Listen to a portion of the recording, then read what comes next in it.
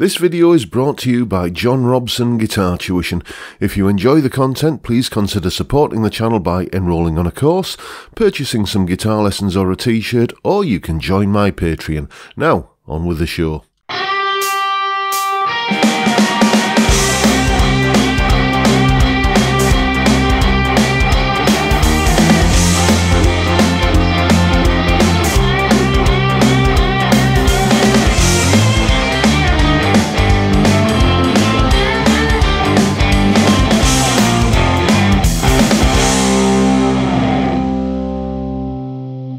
Hello chaps, welcome once again to John Robson Guitar Tuition. As always, I do hope you're well. What you just heard there was me having a stab at the guitar solo from the kind of song that used to crop up regularly in the charts in the late 70s.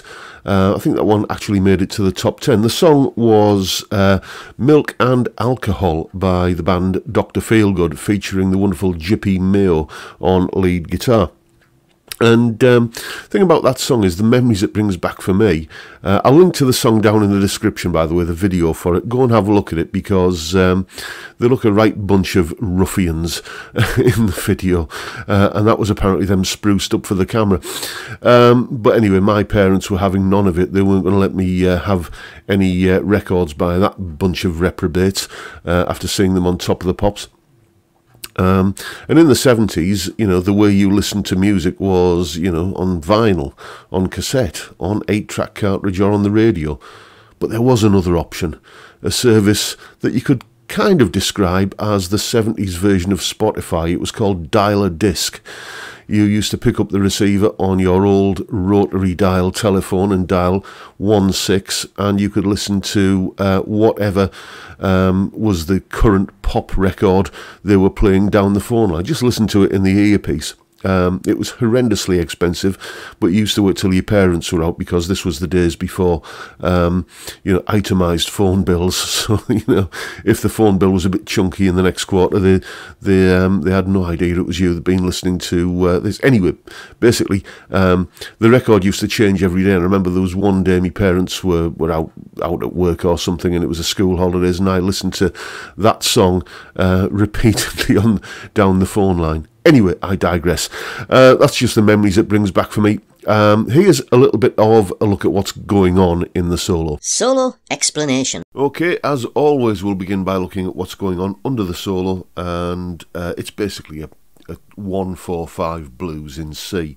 So we have 4 bars, or 3 bars actually, on a C5 chord.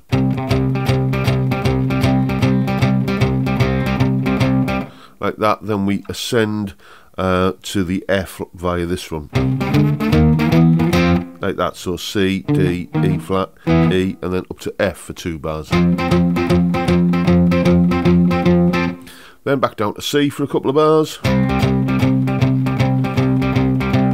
Then we have a little bit of a back and forth between an F power chord, or an F chord, and a G chord.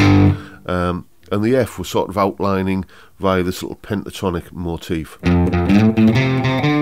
So it's an F major pentatonic. And then into the G5 like that. So a couple of times through that.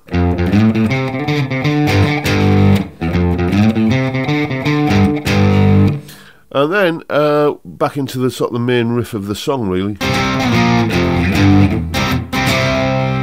Like that, so that's C, B flat, F, G, and back to C again, all done in power chords. And over the top of all of that, well, what we're playing in the solo is basically C minor pentatonic. That's the headline figure. We start off with this unison bend, like this. There's a G note there, there's an F note there, and we bend the F note up to the G. We get that. Basically, just coming out with that C minor pentatonic pattern there. The interesting thing about that bend is the way it comes in.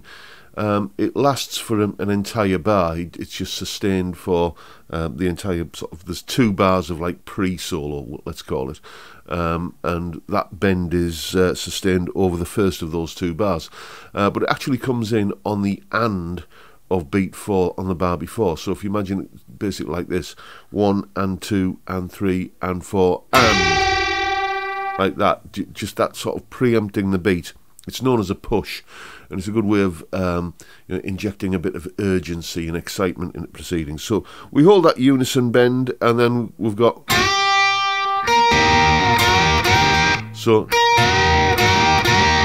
just fairly standard pentatonic double string, double stop string bending kind of stuff.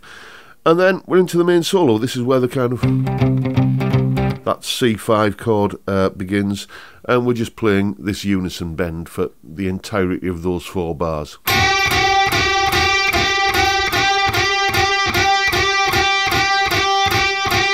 Like that. Then we're up onto the F chord, and we use a pair, basically some double stops here played in triplets. So we've got this G and E flat note coming from that pentatonic shape there, and this F and A notes coming from the F chord, and we've got like that. So da da da da da da da da da, triplets basically. And then we're back into the unison bends again. And then we've got this this kind of descending C minor pentatonic thing. I'll play that again.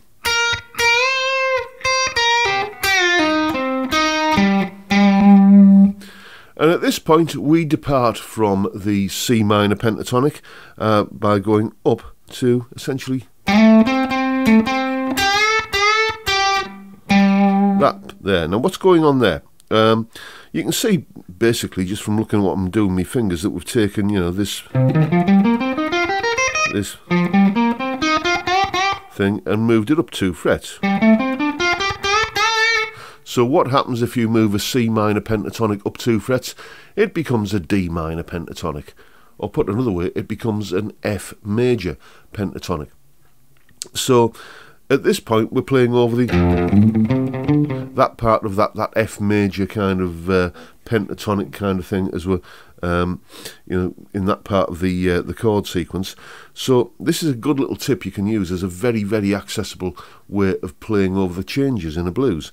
When it goes from the 1 chord, the C, up to the 4 chord, the F, if you're playing just this standard minor pentatonic blues kind of thing like this, then all you've got to do when it goes to the 4 chord is move that shape up a tone like that, and suddenly you're playing something that's relevant to the 4 chord. You're playing an F major pentatonic in this case. And then a little bit of let me go, and then we're into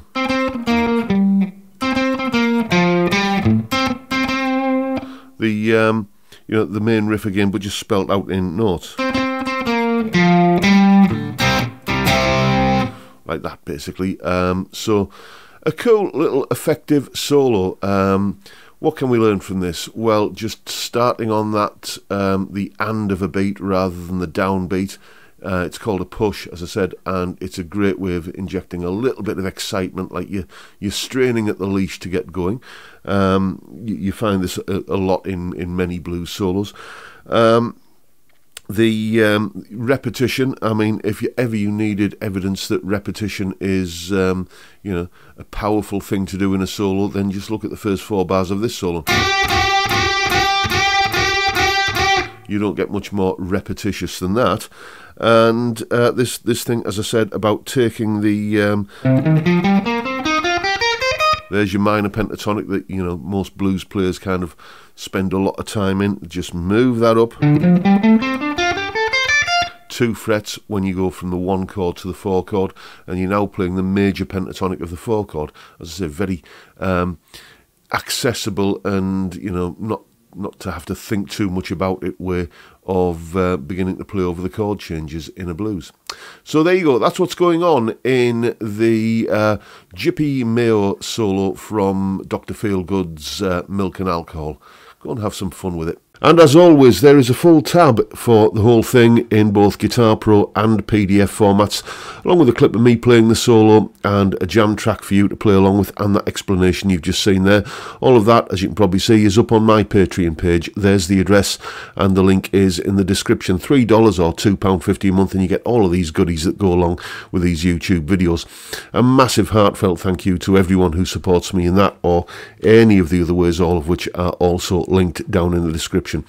And that is pretty much it for you today, folks. Hope you've enjoyed the video and found it entertaining in some small way, maybe even informative as well.